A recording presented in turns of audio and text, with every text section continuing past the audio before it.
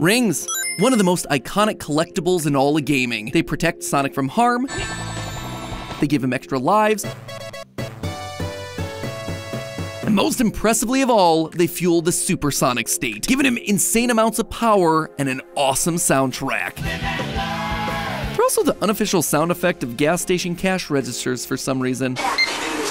Because of all of these reasons, Sonic's rings are invaluable. Or are they? This is America after all. Everything's got itself a price. Everything is worth something. And considering that these rings have been used as a currency in past games, it means that these rings are no exception. The only question I'm left with though, is Sonic a wealthy hedgehog or is he a broke boy?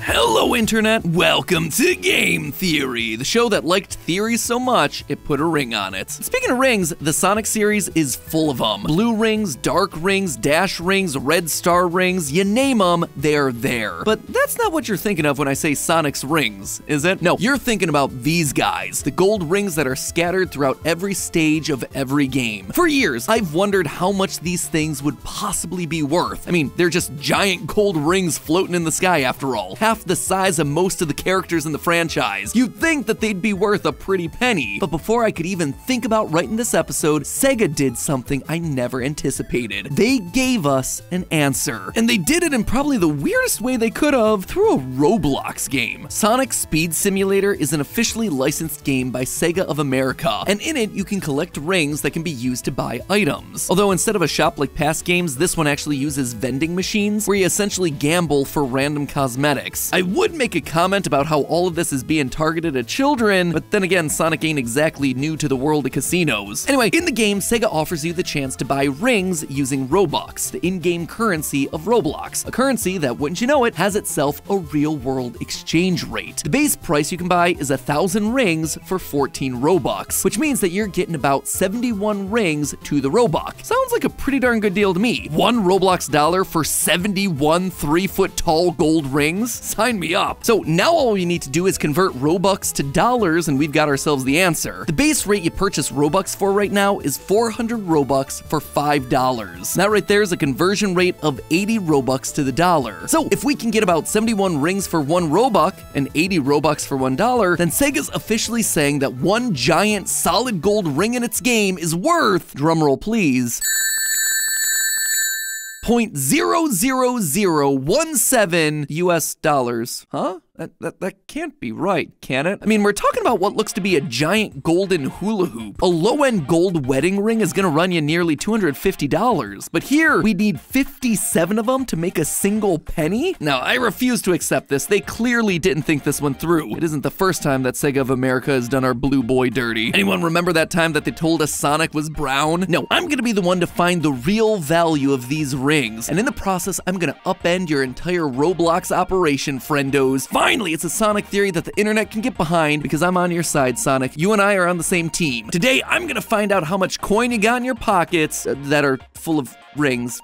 You get what I'm saying. My initial approach was to fight fire with fire. If these rip-off rings were coming from an in-game store, I wanted to see if there were other in-game stores, one from real Sonic games that could offer us a real answer. Of all the Sonic games out there, the amount of shops that use rings as currency is actually surprisingly small, almost as if these rings were never intended to be used as an in-game currency in the first place. Now, besides Speed Simulator, there are only 5 official Sonic games with shops: Sonic Adventure 2, Sonic Riders, Sonic 06, Sonic Unleashed, and Sonic Chronicles: The Dark Brotherhood. Sadly though, the information ended up being a bit of a wash. You see, 2 of these shops are black markets, which means that these items are illegal to buy and sell, thereby making their prices inflate wildly and not really reliable for the comparisons that we're trying to make. And while the other 3 games all feature shops that are completely legal, the items that these shops are selling make it impossible to get an accurate price. Sonic 06, for instance, it sells gems, but they only really show us the color and cut, which aren't exactly unique to any particular gemstone family. Sonic Chronicles sells clothes, and I think we all know how inconsistent clothing prices can be once you consider brands and sizes. Finally, there's Sonic Unleashed, which does have itself the most realistic store, selling produce from various parts of the globe. But even then, those prices were inconsistent when you take into account exchange rates and inflation. So you're telling me that it costs 40 rings for a bunch of Indonesian bananas that would typically cost 70 cents here in the real world, but 30 rings for a New York apple that'll normally cost you you $1 from a street vendor. You see how the numbers and proportions there just don't match up? So in true New York fashion, I'm just gonna have to say, forget about it. So if I can't rely on purchasing power to value these rings, I have to go deeper. I have to roll up my sleeves. I have to do it the old-fashioned way. I have to use pixel measurements. And I have to use it for science. Speaking of science, I actually need your help with another experiment I'm doing. This is also gonna help with an upcoming FNAF episode. That's right, you can be a part of a FNAF episode. Some of you might remember a few years ago when I asked you guys to take the Myers-Briggs personality test. That way I was able to break down what personality types you were. Well, I've got some more theories on the horizon. A FNAF theory in particular that needs some of that data. I also have a bunch of ideas for TikTok, Instagram, and Twitter that are in the works that are gonna need that same information. You can actually follow us at Team Theorist on Twitter and Instagram, and at Game Theorist Official on TikTok if you want to see those theories when they drop. Yep, we have official social channels now, finally, after years and years. It's actually really cool. There's a lot of fun stuff on them. Anyway, the TLDR is that this community's grown a lot over the last couple years, so to get the most accurate results possible, I've put a link to a survey down in the description below with all the questions that I need to help me solve this upcoming FNAF theory, as well as a couple of these social videos that are going to be rolling out over the next couple weeks. If you could just do me a favor and fill out that questionnaire while I finish this episode, that would be super duper helpful for those upcoming theories. And while you're doing that, I'm gonna go back to figuring out what exactly the value of a sonic ring is. The first test we have to do is figure out what exactly these rings are made of. Sure, we assume that they're gold just based on the yellow color, but is that actually true? They could just be gold colored, or gold plated, or some sort of gold alloy. So let's look at how the rings actually behave in game to find out what we're working with. First, we know that whatever Sonic's rings are made of, it's heavier than water. Considering when you get hit in places like Hydrocity Zone or Aquatic Ruins, the scattered rings sink. That right there gives us a big old check mark for gold, but also pretty much any other metal, so not really narrowing the field down. Secondly, look at this. When using the lightning shield in games like Sonic 3, you're able to draw the rings towards you like a magnet. That is huge, because it immediately kills the idea that the rings are made of gold. Gold isn't magnetic. This means that the rings are either made of some other metal completely, or if they are still made of gold, there has to be some other metal mixed in that is magnetic in the proper proportions. What exactly do I mean by that? Well, you might have heard gold being given labels like 24 karat, 18 karat, 12 karat, all that stuff. Well, carat in this case is a measure of purity. It can be as low as 1 or as high as 24. The higher the carat, the more pure and valuable the gold is. If gold is 24 karat, well, that's the highest ranking possible. That means it is 99.99% pure gold. But if it's something more like, say, 16 karat, that means it's not pure gold. It's instead an alloy made up of 16 parts gold, 8 parts some other metal. The highest purity a gold ring can be before it loses its magnetism is 18 carats. However, this then presents us a bit of a problem. By mixing gold with other metals, you start to lose gold's iconic yellow color. This then is how you achieve colors like white gold and rose gold, by using silver or copper respectively as the alloy metal. Basically, this is just the jewelry industry's way of selling you less pure gold while still marketing it as gold. Probably worth dedicating an episode of Style Theory to this at some point. Anyway, the three most common metals to use as an alloy here that are magnetic are iron, cobalt, and nickel. But while they'll certainly give our gold ring the power of magnetism, they'll also give it a different color. Nickel will yield the much more silvery white gold, cobalt will turn the gold black, and iron will produce blue gold. And while each of those are certainly cool colors and might possibly explain some of the other rings that we see floating around in this universe, it doesn't explain our main golden rings. To get the correct yellow gold color from a gold alloy, you would have to mix the gold with equal parts silver and copper, two metals which are notably not magnetic, which means that Sonic's rings cannot be made of gold. So we need ourselves a metal that's heavier than water, that's magnetic, and also can appear golden in color. So does something like that exist? The answer is a resounding yes. Allow me to introduce you all to neodymium. Weirdly, despite being considered a rare earth metal, neodymium's about as common as other metals like nickel and cobalt, which makes it perfect for our rings considering these things are just lying around Sonic's world by the hundreds. And while neodymium is usually a silvery metal when it's in the ground, as it touches the air, it oxidizes, which turns it into a wonderful shade of yellowish gold. But that's not all. It can also turn into a whole bunch of other colors like blue, purple, and pink, which would explain why there are all these other various colors of rings sprinkled across the Sonic games. But most importantly, neodymium is magnetic, and I mean extremely magnetic, so much so that one of its most common uses is, well, magnets. A single gram of neodymium can lift an entire kilogram of steel. It is some powerful stuff, and the power of neodymium doesn't stop there. Neodymium magnets are very commonly used inside rechargeable batteries for companies like Tesla and their electric vehicles. Batteries equal energy, and while we've been talking about Sonic's rings as a form of currency, throughout the franchise these rings are also said to contain some ring energy. They're a power source that helps Sonic maintain his super supersonic transformation, something that wouldn't really apply to a gold ring, but could very easily apply to a neodymium ring. So really, Sonic's gold rings are better described as his neodymium rings. And now that we know what they're made of, we can figure out how much a ring would be worth. All we need to figure out is the weight of these rings for our final value. And just like most things in math, there's an equation for that. Mass equals density multiplied by volume. Neodymium has a density of 7 grams per cubic centimeter. So all we need to do is figure out their volume, and bam, we have ourselves our final number. The volume of a ring, or in geometrical terms, a torus, is a little more challenging than something like a sphere. With a sphere, all you need is a radius, and from there you can figure out pretty much everything else. But with a ring, you actually need 2 measurements. The minor radius, which is the radius of the solid tube of gold, and the major radius, the radius from the center of the circle to the center of the tube. The easiest way to get both of these radii is with pixel measurements, comparing the size of the ring to something else in the world around it that we know the measurement of, which in this case is Sonic himself. Canonically, Sonic is 100 centimeters tall, and if we take this shot from Sonic Unleashed, one of the games where he uses his rings as currency, this means that the major radius is 24.4 centimeters, or 9.6 inches, and the minor radius is 4.76 centimeters, or about 1.9 inches. From there, we just plug those numbers into this handy-dandy formula for the volume of a torus, pi minor radius squared multiplied by 2 pi major radius. We get that these rings have a volume of 11,000 cubic centimeters, or 666 cubic inches. Multiply that by the density of neodymium, and we get ourselves a total mass of 76 kilograms, or just about 170 pounds. You heard that right. Each individual giant Sonic ring here is weighing over 100 pounds. Now, if these things were made of gold like everyone's been assuming, gold's price per pound is currently $22,250, meaning that a single large gold ring like this would be worth $4,717,000 each ring. Sonic would be able to collect one of these babies and just retire. Screw you, Eggman, I'm gonna go home and eat chili dogs with tails. Neodymium though? Well, let's just say it's a lot more affordable as a metal. It used to be worth around $60 a kilogram because of how common it is, but with the increased demand for electric vehicles over the last several years, neodymium prices have surged. Right now it's about double what it was, $127 a kilogram, or about 270 bucks a pound. Expensive, but yeah, still quite a bit cheaper than gold, which means that our $5 million giant gold ring is actually more like a $9,600 neodymium ring. Don't get me wrong, still plenty of money, and if he gets 100 of these bad boys, he's not just getting an extra life, he's basically getting his own life back as he retires. Except